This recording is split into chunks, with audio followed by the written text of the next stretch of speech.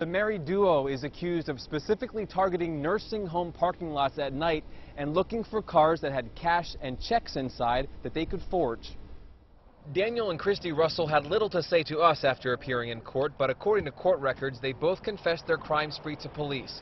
Police say the Russells searched the parking lots of the Church of God and Claremont nursing homes outside Carlisle in May. You think that everything is secure, windows up, doors are locked, it could still happen. When Christy saw a purse through a window, she said her husband broke the glass and stole money and checks, which police say they forged and got other people to cash. Police said the two were addicted to heroin and desperate for money. The opportunity to break into vehicles supports that habit. And the Russells are also facing charges in Franklin County for breaking into storage units, stealing things, and pawning them off. Live in Middlesex Township, I'm Matt Barquero, News 8.